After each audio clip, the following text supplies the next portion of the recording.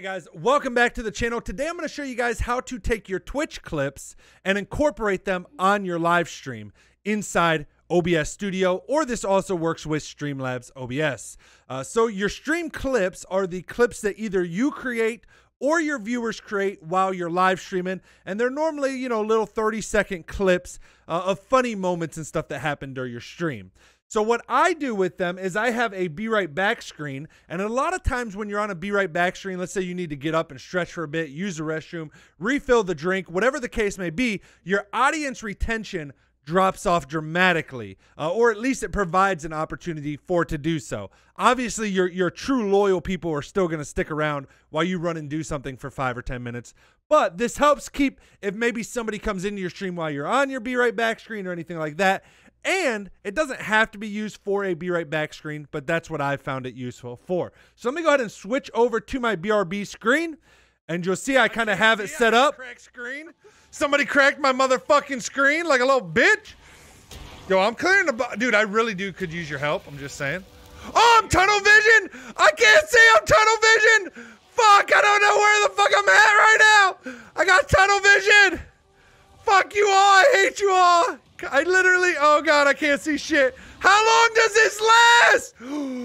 Oh, and then after it ends, as you can see, another one pops up instantly. Oh, it don't matter if I cheat. So let me go ahead and flip that off. And so, like I said, as you can see, right after one clip is done, another one starts playing right after that. So let's go ahead and roll the intro, and then I'll show you guys how it's done.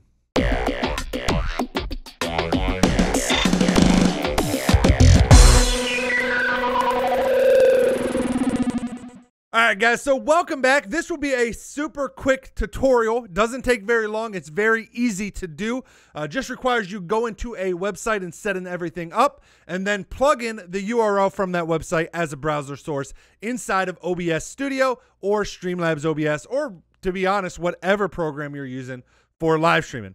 But before we do jump into it and I show you guys how it's done, if this video helps you out, if you like videos like this, make sure you hit the like button below. That helps me out tremendously, helps me out in the YouTube algorithm.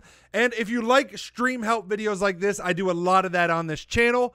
So make sure you get subscribed by hitting the red subscribe button below and ring the bell next to it to be notified when I post new videos. All right, with that said, let's go ahead and go to twitch.guru, G-U-R-U. When we go to twitch.guru, this is a website that somebody has created. He calls himself, you know, or calls his site Twitch Guru, says, I'm here to help and guide you with your stream.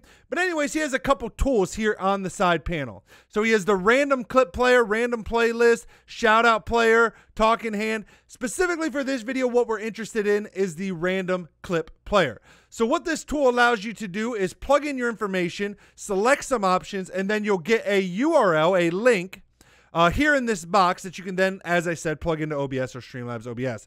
So for my example, it's OMG, it's Derek TV.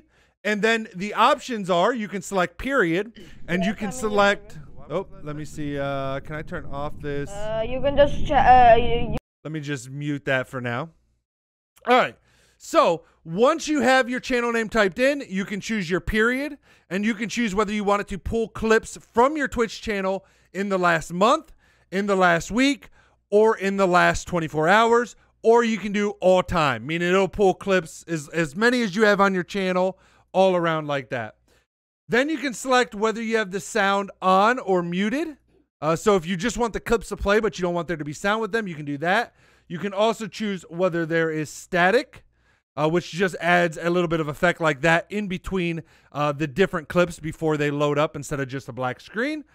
Then you can also do scan lines if you want, which again is just another effect that just adds in some different scan lines and stuff into it. Kind of gives it that old VCR effect. I like the static personally, but that. And then last but not least, you know, on a lot of channels, any of your viewers, whether they're a subscriber, whether they've been following you for a long time, anybody can come into a stream and start making clips. So if you're having an issue where, you know, random people are coming in and making clips of things that just aren't that funny on your stream, or, you know, maybe you have a loyal viewer that just clips stuff all the time, but what they're clipping is really not that funny, you can select usernames, Twitch usernames, and do only clipped by. So you could maybe put your own username. You could put your mod's usernames. You know, maybe those couple people that you know when they clip something, it's normally a funny clip, it's a good clip, and you only want to pull those. You can select, or you can put that in this box separated by commas, the usernames, and it'll only pull clips from those users from your channel. So that's also a nice effect. Once you have all of that, again, then you have right here a generated link that you can copy. And once we copy that, we're going to go ahead and go into OBS, and you can see I have my Be Right Back screen.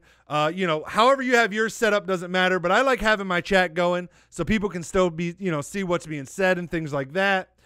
You know, I think it also helps with engagement and kind of audience retention on a Be Right Back screen to have your chat. And then, you know, just as simple, you know, motion graphic in the background, the stream will be right back. But what we're interested in doing is going to our sources, clicking the plus button, and as I said, we're going to add it as a browser source.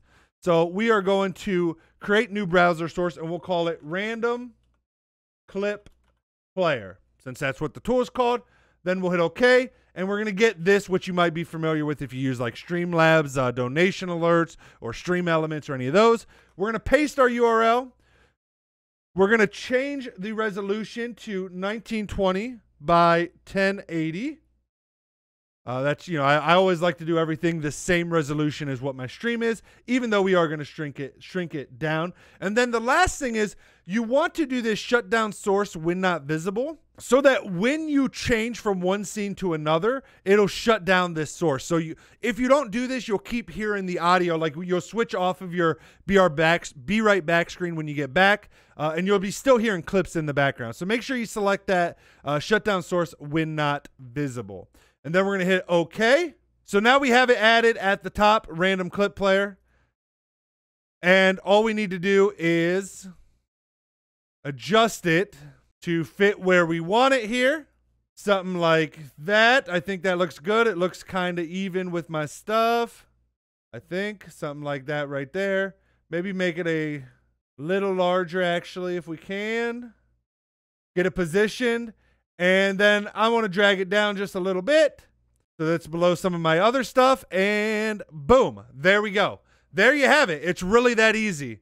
So hopefully this helped you guys out. If it did, like I said, leave a like down below. That helps me out tremendously. Also, like I said, get subscribed to the channel for you know, more videos like this that helps out other live streamers. Thank you guys so much for watching, and until next time, peace out, everybody.